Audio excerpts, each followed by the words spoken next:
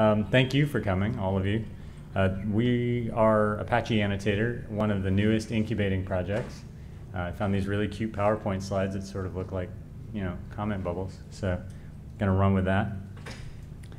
This is going to be a talk not only about the Apache Annotator project itself, but kind of the history of why it exists and how we got there, some of the stuff we hope to do with it. We do have some code. I think we're at like commit number 11. So just getting that started. We joined the incubator in near the end of last year, but I have some history slides I'll get to momentarily.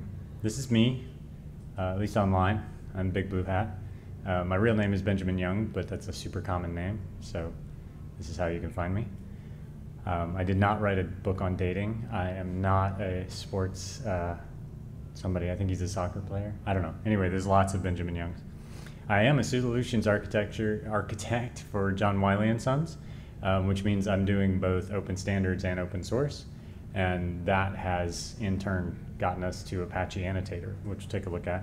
I'll be posting these slides, and these are links to all the various me's in all the various places. So my history with Apache goes all the way back to 2000 when I built a site on Apache Cocoon, which is still not in the attic, which is great. People are still using it. It's an XML, XSLT pipeline processing thing. Changed the way I thought about building web apps and CMSs. Content comes in one end and goes through n number of pipes, kind of Unixy, and then goes out the other end as HTML or SVG or a PNG or whatever. It's a super fabulous project. I have no idea where it is at now. This was the largest site I built at the time. It was like 6,000 pages for a university, and it was great. And then I left, and they rewrote it in PHP, and whatever. Then there was a gap where I was running my own business and not heavily involved in Apache. I was too heavily involved in paying bills, and then I got into Apache CouchDB and started contributing there and sponsoring events about CouchDB while I was running my own business. Joined some of the companies that Adam mentioned in his keynote yesterday. Was part of CouchOne, became Couchbase, left and did a CTO gig and then for a startup. And then joined Cloudant, which became IBM, or the other way around. And yeah, it's been great. And somewhere along the way I got Apache CouchDB committer access and haven't really had time to use it. So in 2016, which brings us up to late last year, we decided to start Apache Annotator out of kind of what remained of the Annotator.js community. If you've ever looked into doing highlighting type stuff on the web, you've found Annotator.js at some point. It's pretty much abandoned, and we'll go into how that all happened. And our hope is to resurrect that in some form. So my history with annotation includes finding Tim Berners-Lee's old documents called design issues, w3.org/design issues. If you're into the web at any level, these are great things to read. They're not specs, they're more his thoughts on how he was thinking when he designed it in the first place, or what he would like to see now. And they're great. They're all great documents. The web axioms in there are super helpful. URLs are opaque. How many of you believe that? It's great. It's a super useful thing. They're just strings that identify things. But there's loads of stuff in there that can really help as you think through web development, if you do that. I hope you do. I built some CMSs and lots of them. And then I went to work for the Hypothesis Project. And they're a open source nonprofit. They build a MIT licensed annotation tool, but it's governed by the nonprofit, and it's mostly designed internally, which is fine. It's working for them. And it was actually while I was at Hypothesis as their developer advocate that we decided to start this process of doing incubation at Apache around some of the core code so that there would be a longer lasting community that could persist beyond what may or may not happen to the nonprofit. We hope nothing happens bad to it. Nothing is right now. They're up and to the right, which is great. So I'm a co-editor of the web annotation data model spec and the vocabulary specification at the W3C. That happened also while I was at Hypothesis. I had the opportunity to collaborate with the people there and design or continue the design of an annotation model that's very webby. You can distribute these things and they can re-anchor on stuff. There's ways to do, and we'll take a look at the documents later, ways to have anchoring strategies to make sure that you can deal with the change of the document underneath and things like that.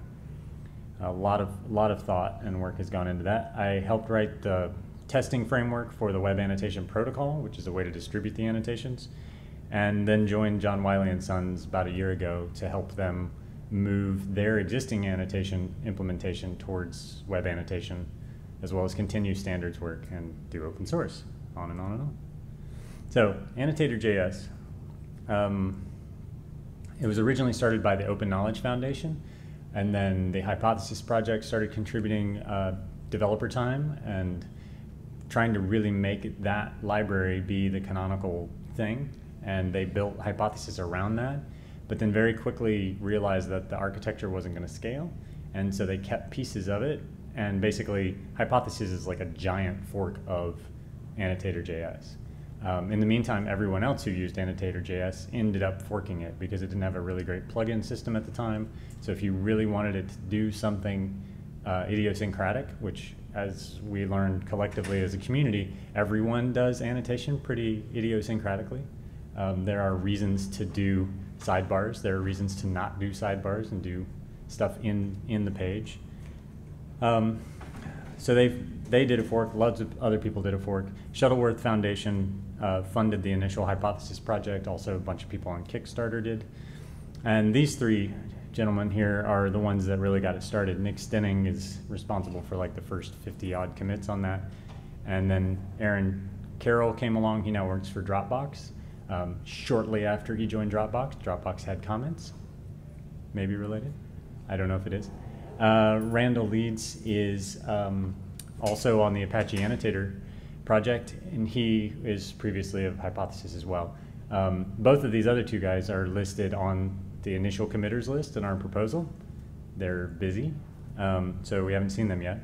But the busyness of these three guys is why Annotator.js ultimately failed, besides the fact that it was forking.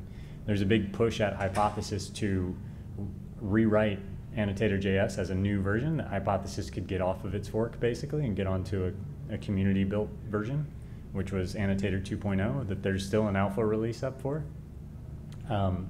Aaron and Nick, or not Aaron and Nick, Nick and Randall, banged out that pre-release version in Budapest while we were all in Budapest for a Hypothesis meeting. And that's as far as it got, because then everybody got busy again. So there wasn't any real governance that was outside of Hypothesis for this project. There wasn't anybody to step up and say, hey, we want to use it, or like want to continue its development. But there were loads and loads of forks and loads of people benefiting from it and enjoying it, but no clear way to give back to it. So covered a lot of that. Oh, but Hypothesis also helped the creation of the Open Annotation Working Group, which eventually published an annotation model of itself. And then they also were instrumental in getting the W3C's Web Annotation Working Group started. Joined that, hired me, I worked on the specs, and now we have the specs we'll look at later. Fractured, it's also got mixed licenses, the Annotator.js code. It's a hybrid, it's a dual license thing. jQuery did this a while ago, I think maybe they still do, where it's GPL and MIT, which is silly, don't ever do that. Like, the MIT is fully compatible with the GPL. There's really no reason on earth that you would also GPL it, that I know of, legally or otherwise. So it's licensed under both. So basically that means, strangely to me, that if you fork it, you can pick, or you can also dual license.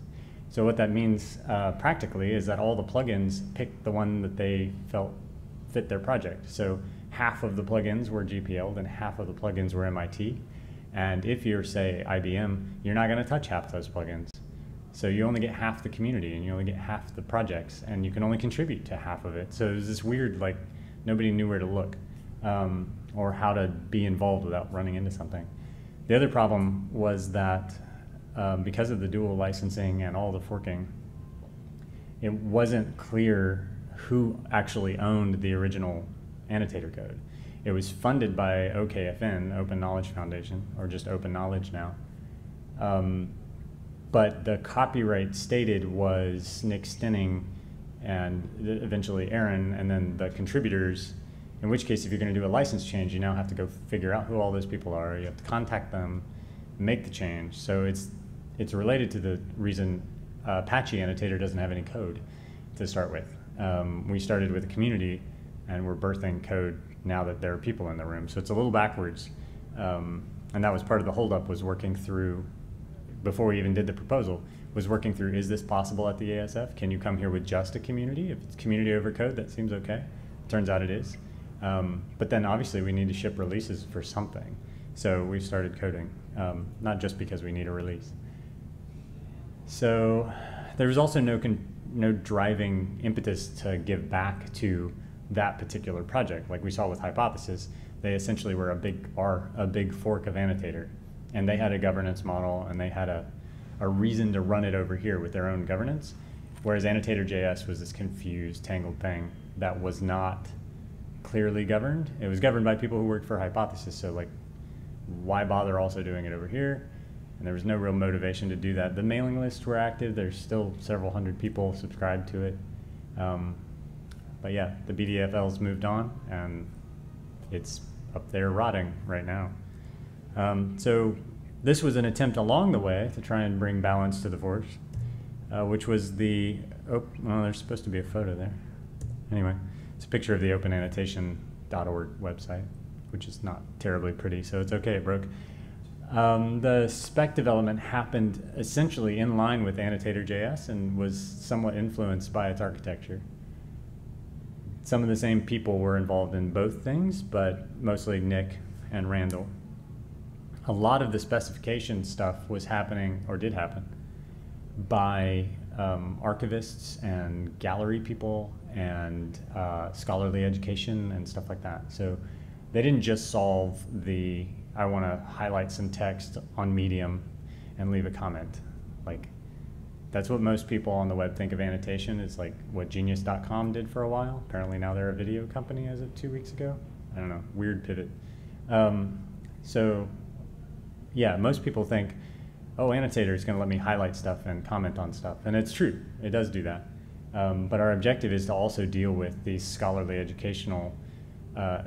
and educational concerns, such as double-blind peer review and portable student annotations, where you've annotated as a student and you're wanting to give them to your teacher to review and or vet and or give you a grade on, or you're collaboratively annotating as a classroom and building up your collective thoughts on Hamlet because you're going to discuss it the next week. Or you're the Vatican, which is where this, there's another conference coming up, and you have all these images that you've taken of all these giant things, these art pieces, and you want to be able to perhaps translate these texts that are illuminated. And there's another spec called from the IIIF. I can never remember what all the I's stand for, interoperable image something something. I'll look it up at the end if anyone's really curious. But that is a spec for highly scalable images, such that you can have an image that is of, say, the Mona Lisa stored at its actual size, and then you don't want to push that over the wire every time, right? So you get like a smaller version of it, encoded, and then you can just scroll and zoom in, and it's only going to take your viewport and just give you that part of the image as you scroll in at different scales. So it's a way to deal with, as gallery archivists and people like that want to be able to get all the way down to the paint strokes on the Mona Lisa digitally and zoom all the way back out again and be able to talk about each piece of that without having the like small Mona Lisa and the medium-sized Mona Lisa and the big like, it doesn't work that way. That doesn't scale. So it looks a lot like a mapping service at the end of the day. Like the experience you have with Google Maps is not dissimilar. In fact, the APIs look awfully similar. But these people were also involved, along with the Scalcom people and the education people. So they addressed like loads of problems that most people don't even know annotation can deal with or is related to. And they tried to spec it in a way that could also deal with things like talking about part of a brain scan in 3 dimensions. Like, we don't want to just say like this part of his head is broken. No, it's like this part in like XYZ index, and to be able to deal with pointing at stuff that we don't know how to point at yet. Like there's not a there's not necessarily a way to talk about certain things yet. So they tried to make it modular enough so that you could target anything once those selectors, is what we call them, for the targets, were specified. Once there was a way to talk about that part of the brain, then it can fit into the model right here. So we'll look at that soon. So that's the history, kind of verbose. But it is suitable for production. It is in production, this open annotation spec. This is what Wiley uses. We do this for our editorial process. And this is what I'm helping to move towards web annotation, which was born out of this group at the W3C, which was chartered out of the digital publishing interest group at the time. I think it's in here, yeah. And the interest group had published use cases for annotation, which cover some of the ones I just mentioned.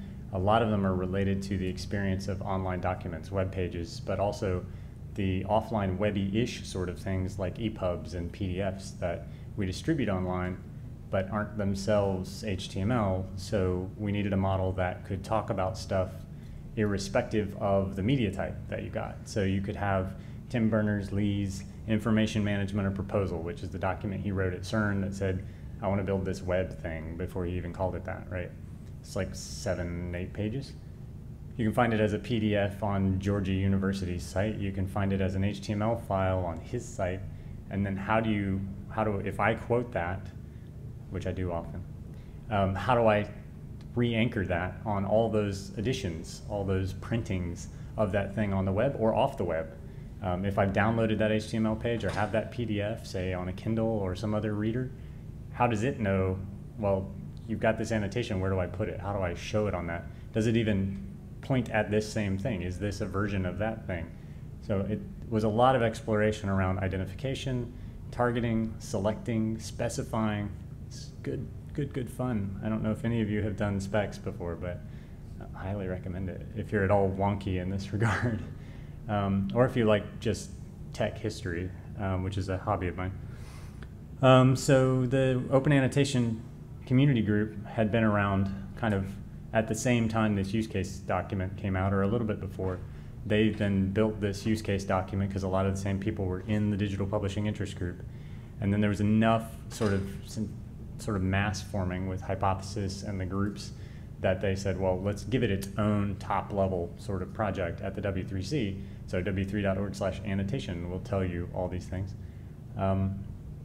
And so they took the community group, which anyone can be involved in, and then moved it into like the intellectual property safe zone of the W3C membership, where it was then kind of hardened and fleshed out as the web annotation data model. And during the charter of this group, which was like 2.5 years, I guess. Yeah. So it built on the open annotation spec and birthed the web annotation spec. I'm saying that a billion times because it still confuses people. Web annotation is the new one. So yeah, let's see what's next. Yeah, Apache Annotator, why I'm talking about all of this right now and not at a W3C event. The community needed these things, most of which I've mentioned before. They needed a shared space to collaborate because it still is not clear where to do that. We're working on that. People say, I want to add, and this is the most common case, I want to add highlighting and commenting to my web page or my online docs or whatever, right? I'm an open source project. I've published this great documentation. There be typos. I want people to tell me there are typos. I want people to help each other, in the sidebar maybe, or have a conversation, or all kinds of reasons.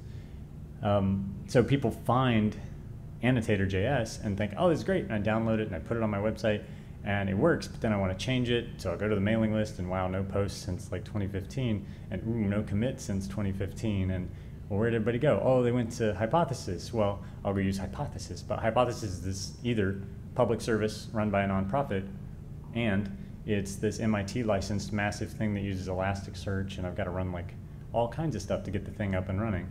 And so that's not what they want. And this other smaller thing looks dead, so where do they go?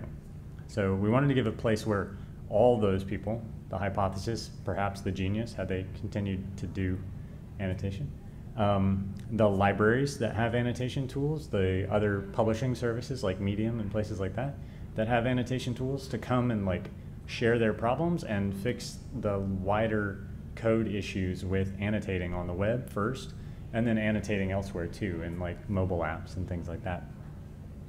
And we needed it to be a place where the ownership was shared, so that when the BDFLs wandered off to do other things or got hired, the thing could persist and the project would live on, which you may have heard if you've been in other Apache Way talks. It's super important. We wanted there to be a shared objective. Everybody does it idiosyncratically, but if you do it as a Venn diagram, there's this big chunk that we can all share. There's a data model that's specified, there's a protocol that's specified, there's some code around this, but we want to put it in a safe place like the Apache Foundation, where it will get maintained as long as somebody wants to maintain it. And we can share making that happen in that circle of that Venn diagram. And then on top of that, people can be different, right? They can do, in this case, it's really important that this person be able to do different color highlighting.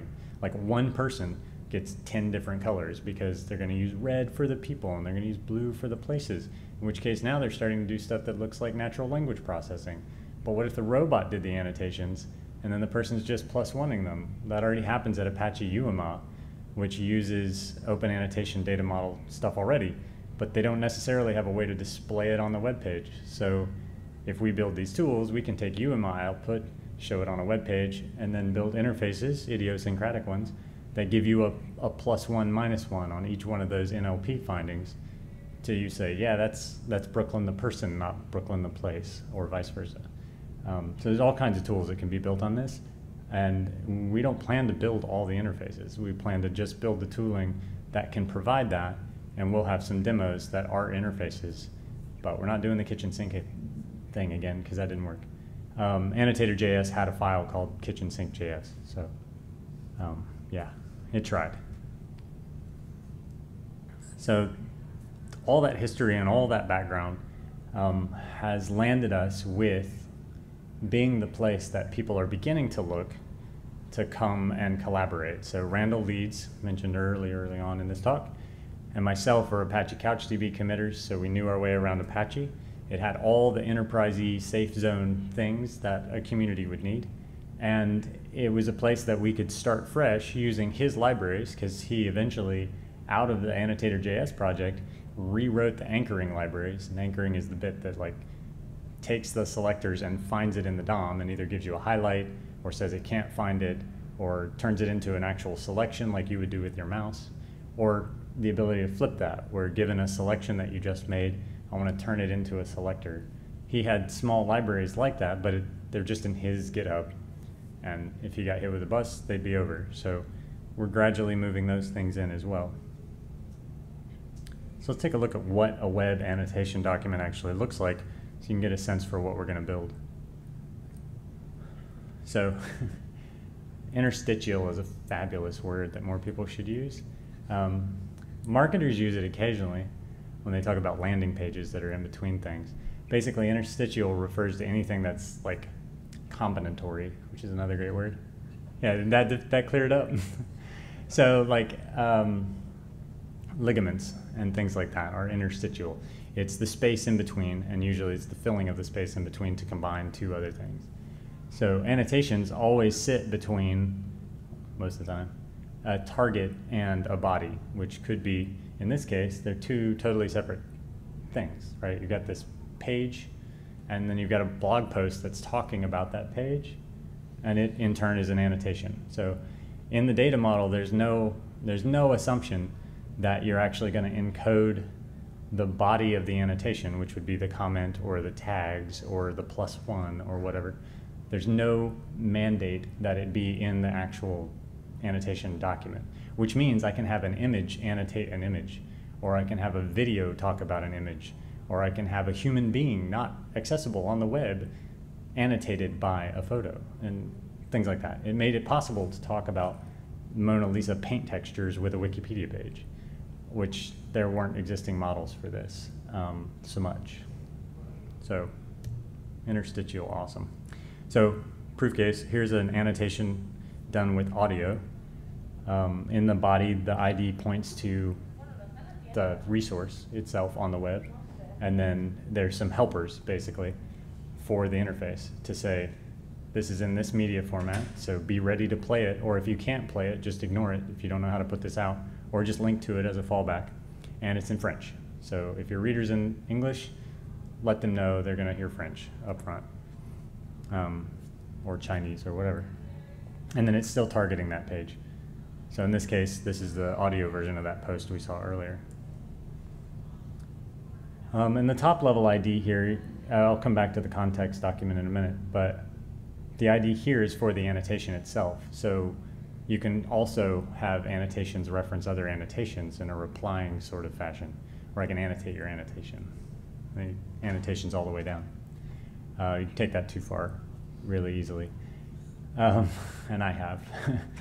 So in this case, the body is maybe an HTML document again, and it's targeting a very specific part of an image. This is not using the IIIF awesomeness I was talking about earlier. This is using a thing called media fragments, which is a fragment identifier that can apply to images. There's also one for videos. So this is the XY width and height of square positioned at this XY on this two-dimensional JPEG, apparently. And so these things serve as hints again to say, if you're an annotation tool that's looking for images, this is an image. And so you can expect that there's media fragment identifiers. And this is that part specifically that I'm talking about. I'm not talking about the whole image. I'm talking about all the Mona Lisa. I'm talking about her smile. And this blog post or Wikipedia page is about Mona Lisa's smile. And so I'm targeting just the smile is kind of the idea. Mona Lisa is super small, by the way. Yeah. And the Starry Night is like dinky. It's like 12 inches by something. I don't know. If you ever see them in person, they don't look as great as sometimes as they do in the book, which is weird. Monet's water lilies, though, like you could drown in those things. Sorry. CSS selectors, you use these all the time if you do any kind of web development. So we've exposed them here as a way that you can encode them because they're not encodable as a fragment selector, right? You can't put it in the URL of anything. I mean, you can, but it doesn't work. So in this case, this is what we call a specific resource. The target doesn't have an ID now. The target has a source, and the source is this page. So it's sort of like saying the Mona Lisa thing, but then like I'm focused only on her smile. In this case, I've got this HTML page, and I'm only focused on this ID, this specific paragraph within this space. And this is a great selector if you support CSS in the rendering engine, which, you know, Acrobat does not. So we need more selectors. So here's another one, which presumes hierarchical markup language, but it works really great if you have XPath. And we have options for combining these. So if you are in a browser, your browser supports both CSS and XPath, and the developer implementing the reading or the experience of viewing the annotation can use both to make sure that it's in the right place. Can use either of them for optimization purposes. XPath tends to be faster, not always. So there are reasons to record more than one. And here's a nice generic one. Or no, we're back to body now. Yeah, we'll get back to selectors. There are ways to talk about just the text as a text quote selector, and those are the most generic, but then there's other issues with those. So this is an inline textual body. You know, that's 90% of the comments on the web, right? The nice ones. And that's talking about a photo. So in this case, our format stuff and the language are talking about the body itself. It's in English, and it's an HTML annotation. By default, they're text plain. If that's a textual body with a value, the assumption is it's just plain text, text/plain. So there should be no markup in it, but I could make markdown format annotations that I could ship around as well.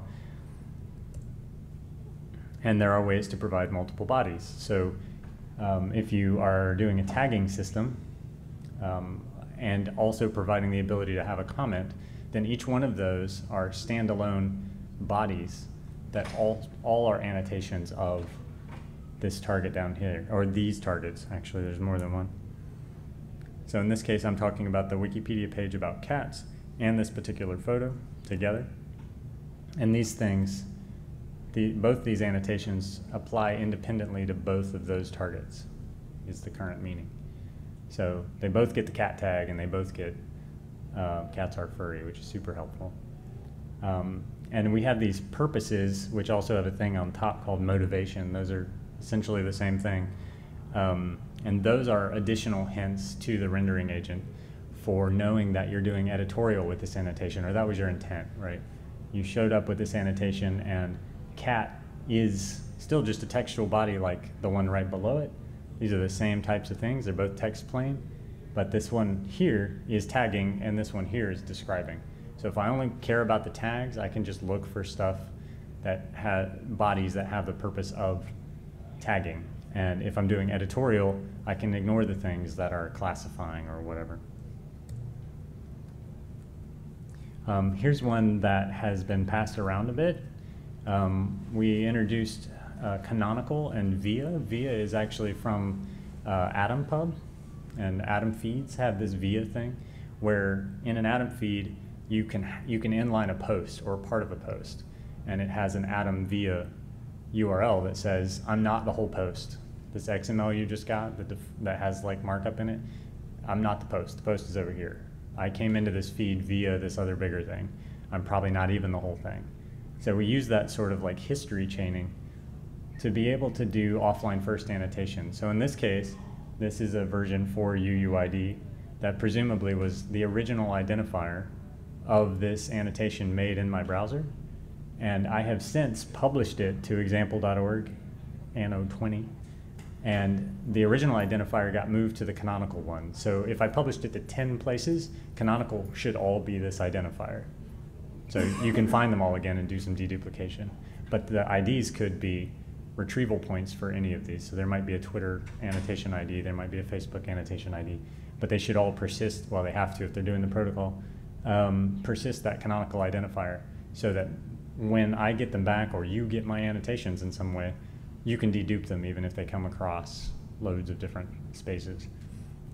The via one is also the service that perhaps this was relayed through. So it may have come through an Atom feed type service.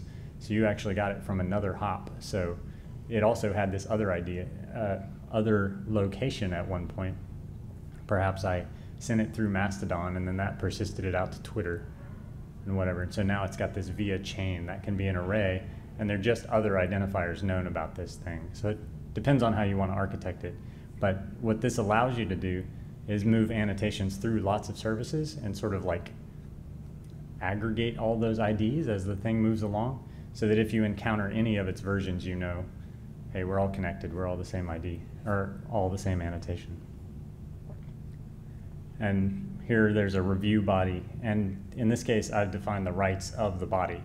It's not the rights of the annotation, it's not the rights of the target, it's just the rights of the body. So I can use rights on the whole annotation, which is debatably copyrightable. I think most people say it's not for just this little JSON chunk. But I certainly can express the rights of the body. I can put that on target, but that implies an ownership of the target that may not be there. But I can still hint to the tool, I'm talking about copyrighted material or not copyrighted material. But really, legally, you should go check and make sure that the target is actually licensed that way. So let's take a deeper dive into the protocol. The biggest thing that protocol adds is a container system or a collection system. It's based on Linked Data Platform, which is from IBM, and itself, LDP, to its friends, is based on AtomPub. So hence we were reading those documents to crypt stuff from. And it is a simple get, post, put, and delete way of storing anything in containers. And then there's more advanced stuff that LDP does, but we just needed the basic container bit. So we define this discovery mechanism that says the protocol lives here. Oh, that wrapped poorly. These links should be on separate lines. So it's a basic container, so if you have an LDP client, it can read these, but then it mentions this constrained by relationship that says if you do annotations, I'm specifically an annotation container. So if you can do more awesome stuff with the stuff you find in here, please do. E-tags for good caching, and then the rest is pretty standard stuff. The media type down here in the accept post header is saying that you can write to it if you know web annotation document types. You can send that, and you can send it in JSON, or you can send it in Turtle if you prefer, which is a RDF-based triple expression thing. So annotation containers look like this, which are yet more JSON LD. How many of you know what JSON LD is? Okay, it's the first time I've mentioned it, but we've been looking at it this whole time. It looks just like JSON, except it has this little @context thingy in the top. And what that allows you to do is make all those otherwise Englishy strings that mean 0 to your software initially, and mean 0 in Mandarin. You can give them identifiers on the web from which you can potentially look up documentation, look up meaning in other languages, look up all kinds of stuff. That's all gravy.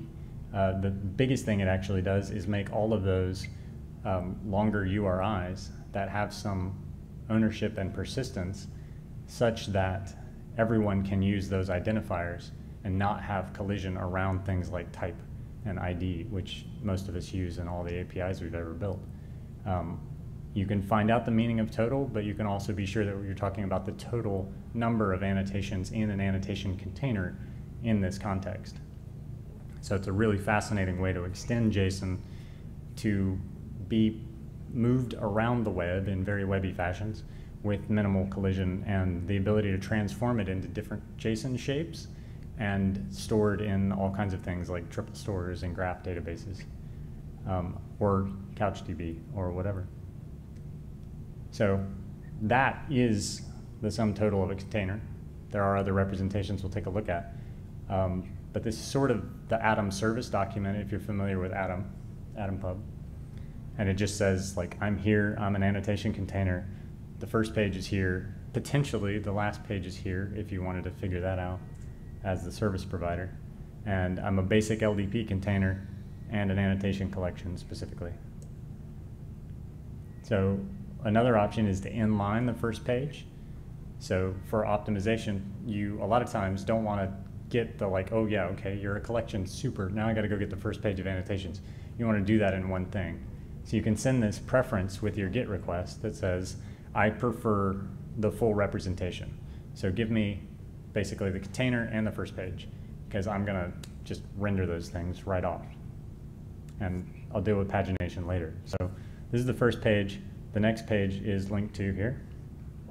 And that it has an ID for retrieval later.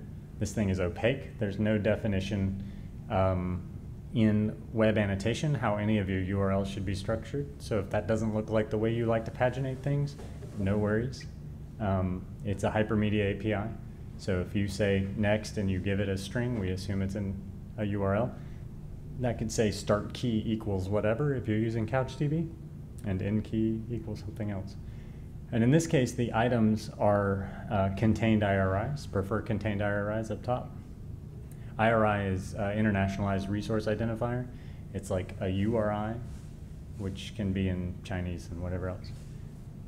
And so in this case, it's just the identifiers of the annotation. So we've streamlined it a bit. We're getting the collection and we're getting the first page, but we're not getting the annotations. Those potentially are being gotten asynchronously and then populated in the interface or the database or whatever you're doing.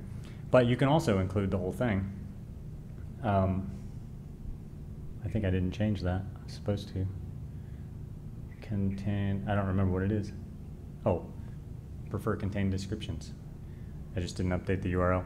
So this is a way to include the entire annotation out of the protocol, such that you can get the collection, the first page, and all the annotations in the first page, and then just get to work highlighting.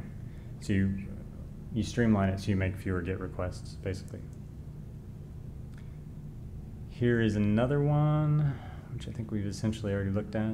Yeah, the minimal container is the one we saw first, and that's the default. Yep, cool. So there are lots of ways to get involved in this project, if I haven't just bored you stiff. The Open Annotation Community Group is back up and running, And if you've never been involved in the W3C, the community groups are the free and open way to do that. You don't have to pay a membership fee. It's actually a WordPress run site. You just go click join, you make an account, you say I'm not affiliated with any member. If you're not, if you are, then you got to probably talk to somebody at your company. But if you're not, you can pop right in and you can read the reports and you can join the mailing lists and do all kinds of stuff. And we're continuing to discuss there whether or not we're going to do an annotation 2.0, and if so, what, and that sort of thing. And of course, you're here at ApacheCon, so you can get involved in the Incubating Apache project. The code is just booting up, but we have a really solid framework for developing. So we've got all the build kit in place. We're doing pure ES6 models. This is all like crazy hype cycle content, but it's cool. ES6 developed modules that you hot reload in Chrome or Firefox, so you can have your console open and edit the stuff off your hard drive, and as you save it there, it hot reloads the page on the left or top or wherever you got it positioned, because the dev server's watching all that and auto bundling. And anyway, it's a mono repo, so out of that mono repo we can package idiosyncratic combinations. So you don't even have to use all of what we're going to put in Annotator. You can say, I'm only doing XPath selectors, and I want your DOM highlighter, and I don't need CSS, and I don't need whatever. Give me a bundle that's just that. And we'll also have the opportunity or option to distribute each one of those as NPM modules. And then we'll also be doing a protocol server. That code exists. We just have to go through the donation process. So thanks. Any questions? Yeah. Have you thought about how to track like when a page changes or versions of a page? How do you anchor that annotation to Right. Yes, that is covered. I didn't cover it specifically, but the model provides for it. Sorry for the screen flashing. In this fact that targets can be multiple things as well as bodies.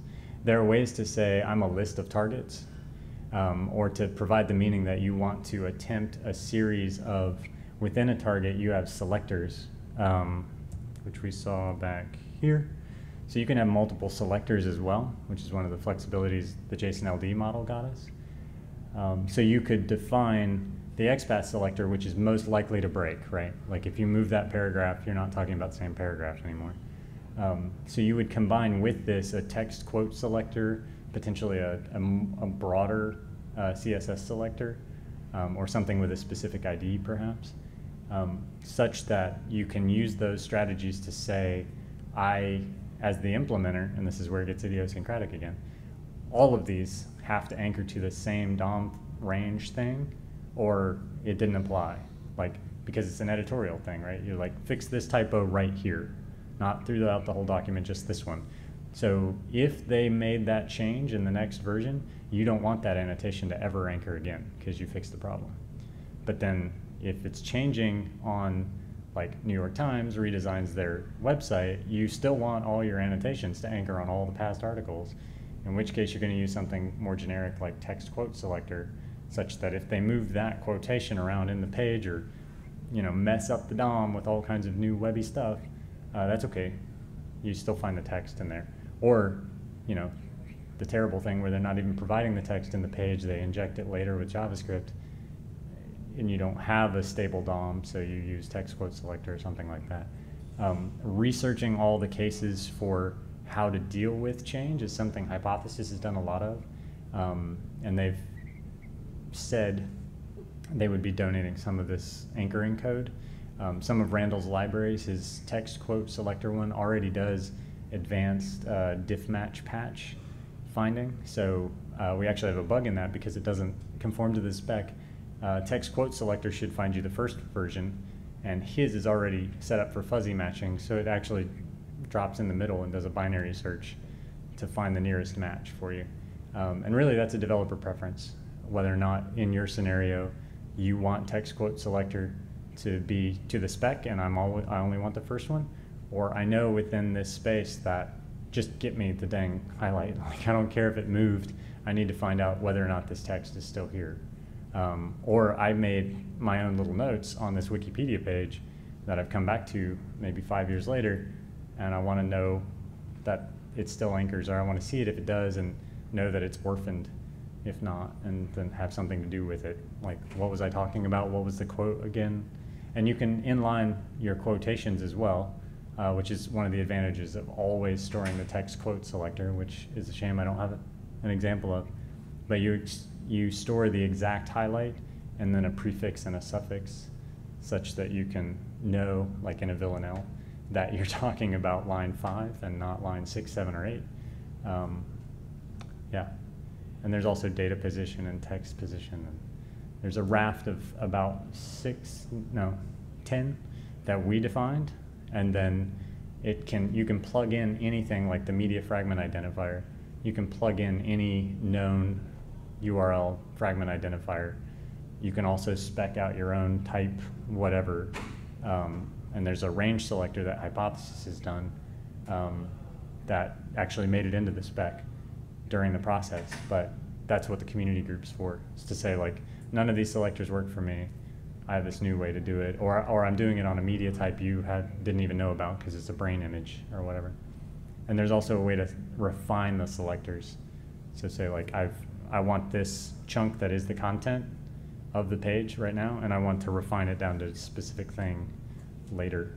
Anyway, the selecting bit's the hard part, but that's also the Venn diagram part that all annotation projects want to see solved. So we plan to have testing infrastructure for that, to look at, in these scenarios, this should do these things, and give developers the tools to say, this has to anchor.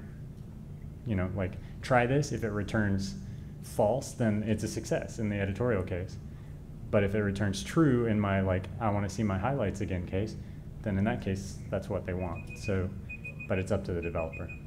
Yeah, long answer. Any last questions? One more? Is it possible to see this in action, an example? So, yes. It is not in our repo yet, but I will give you a demo of what's going into the repo, because Randall didn't quite get it committed. We are also putting it up. Sorry, this keyboard is buggy. And we are also doing, nope.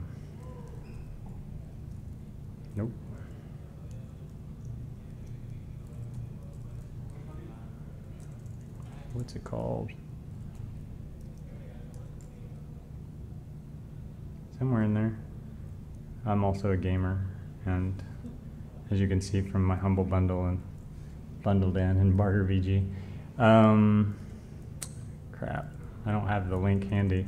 Oh, you know where I can find it is the Annotator wiki. Yeah, no. Good grief.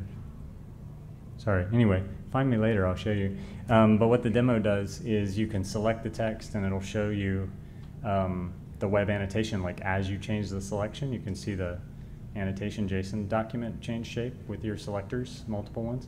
And then in a recent Firefox, the crazy thing is that you can make your highlight Control-C, and it puts the annotation document in your clipboard, so that if you paste it into a thing that understands annotation documents, it will re-anchor it, which of course that page understands those.